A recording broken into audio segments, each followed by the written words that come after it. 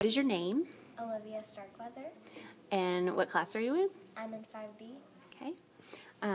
Olivia, can you compare your learning experiences this year in a one-to-one setting with an iPad to last year with limited or shared access to technology?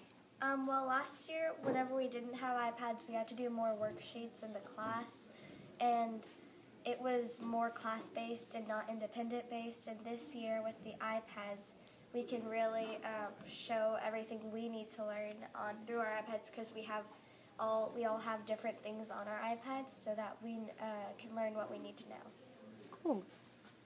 How has your learning been more or less personalized this year?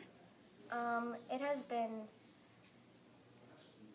more personalized because, like I said, that our teacher does this matrix thing, and we all get independent pathways, and we get to make videos on our iPads